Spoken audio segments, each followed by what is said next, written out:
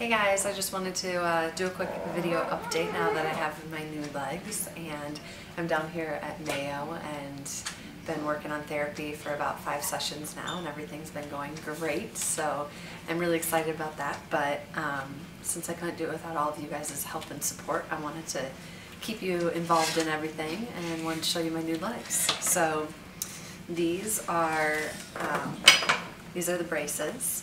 And this part goes underneath my foot and keeps my ankle, so I'm locked at a 90-degree angle so my feet don't drop.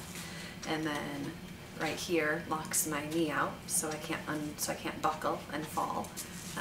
There is a release button that I can hit, so when I'm sitting it will bend so I can sit in my wheelchair without having my legs straight out.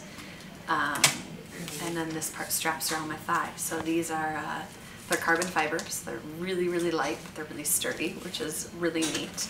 And then I have this extra device, which is called an up and about, and it connects on the interior of the braces on both, so it makes the legs act as one, and it swivels, so it helps support my hips, but from the interior, so I don't have to have that bulk around my exterior of my hip.